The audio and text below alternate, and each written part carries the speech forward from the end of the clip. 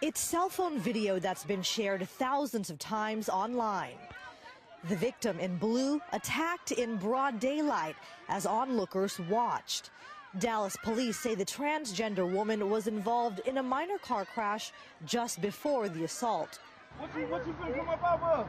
A second video posted online claims to show what happened right after the crash. The victim is seen shouting and banging on one of the wrecked vehicles. Off camera, friends are branding it a hate crime. But other residents tell us they believe she incited the violence by provoking the crowd. And it just turns into a frenzy. It's just disgraceful. Needless violence. Leslie McMurray is an advocate for the transgender community.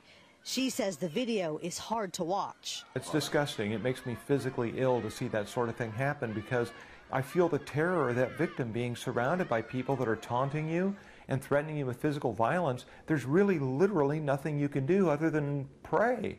As bystanders taunt and jeer, a group of women drags the victim into a car and to safety.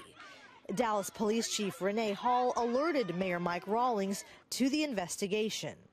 The mayor issuing this statement, saying in part, "I am extremely angry about what appears to be mob violence against this woman.